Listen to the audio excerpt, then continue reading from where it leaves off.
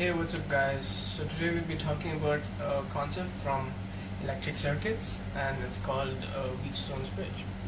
So let me write that down. Wheatstone's bridge. Right. So let's do a little recap from resistors in series and parallel.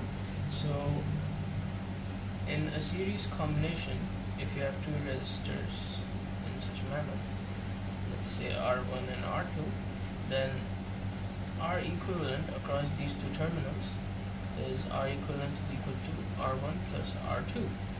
And the way you identify if two resistors are in series is if the same current passes through both resistors. And let's talk about parallel. Right, so this is R1 and this is R2, and across these two terminals the expression for R equivalent is 1 by R equivalent is equal to 1 by R1 plus 1 by R2. Right? Now, and the way you identify if two resistors are in parallel is if the voltage across both the resistors is the same. Now, what if this is not the case? Sometimes it's not always that you have resistors in series and parallel. It's not very clear all the time.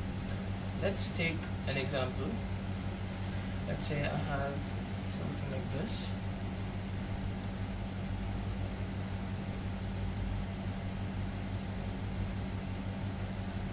Right.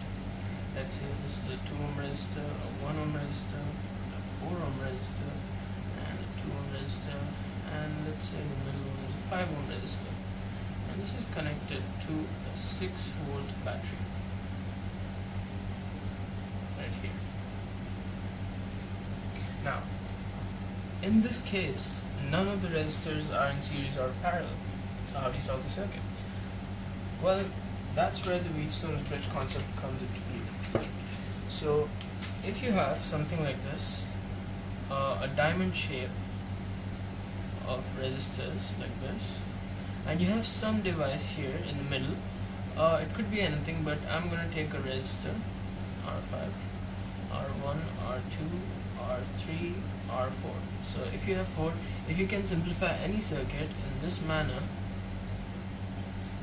then the Wheatstone's bridge concept states that if the ratio of R1 by R2 is equal to R3 by R4, that implies that the current through the resistor, through the fifth resistor R5, has to be 0 amperes.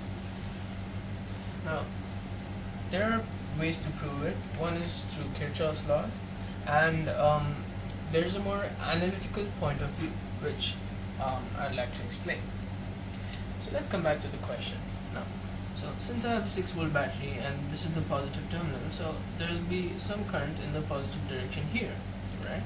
And this current goes up to this point here, and let's say it gets divided into two parts. Let's say the first part that goes through the 2 ohm resistor is I1, and the second part that goes through the 1 ohm resistor is I2. And let's say the net current is I, which is equal to I1 plus I2. Now, since it gets divided into I1 and I2, wherever this current goes, it may go here, here, whatever, when it comes back here, I'll always have I1 plus I2, and the current here always is going to be I. Alright? Now, if let's look at the parallel combination of resistor once more. Suppose I have these two resistors in parallel, right? So let's say I have the 2 ohm resistor and I have the 1 ohm resistor in a parallel combination with a 6 volt battery. And since they are in parallel combination, so the voltage across both the resistors has to be 6 volts. And if I'm interested in finding the current, let's say I through the 2 ohm resistor is equal to V by R by Ohm's law, and that is 6 by 2, that is equal to 3 amperes. Similarly, if I'm interested in the current through the 1 ohm resistor, it's going to be V by R again, and 6 amperes is what I get.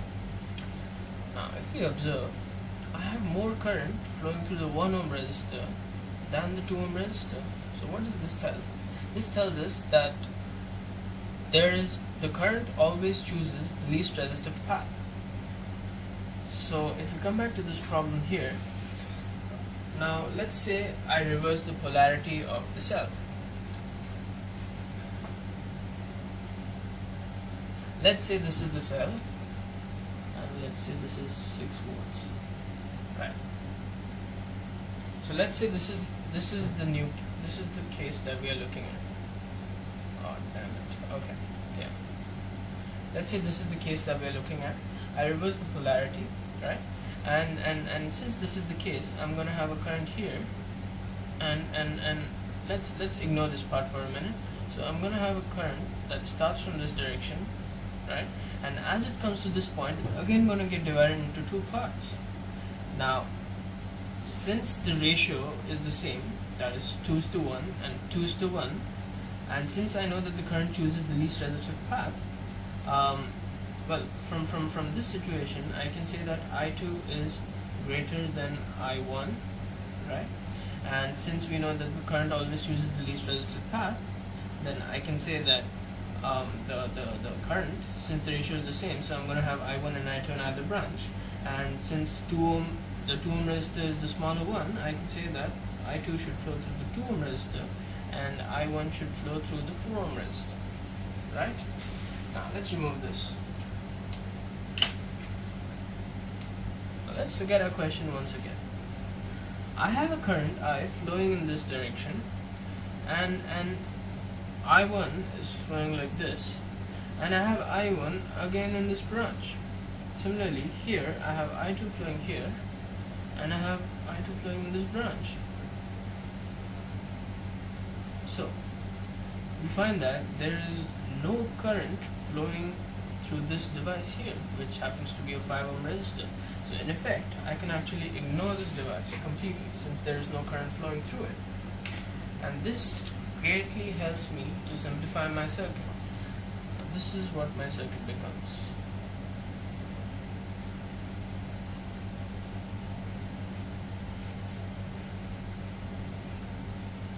So this is my 2 ohm resistor, this is my 4 ohm resistor, this is my 1 ohm resistor, and this is my 2 ohm resistor, and my 6 volt battery.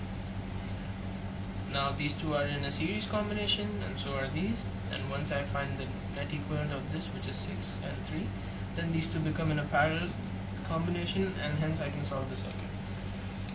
So hence we see that the Wheatstone bridge concept is really important in certain situations when the resistors are neither in series nor in a parallel combination at first. Right, that's it from me. Thank you.